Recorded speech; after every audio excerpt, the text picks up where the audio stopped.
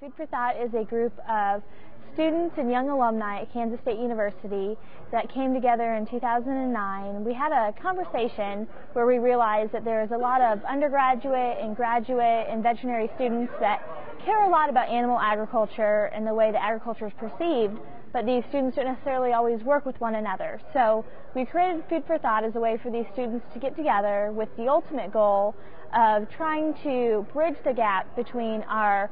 rural food producers, our farmers and our ranchers, and our urban consumers that are a couple generations removed from the farm and don't necessarily understand where their food comes from. We're hoping to help educate those consumers and let them know what American farmers and ranchers are all about, primarily because there are some other groups that are trying to fill this information gap with misinformation. We're just trying to get the correct information out there and make the connection between farmers and ranchers and our customers, the consumers.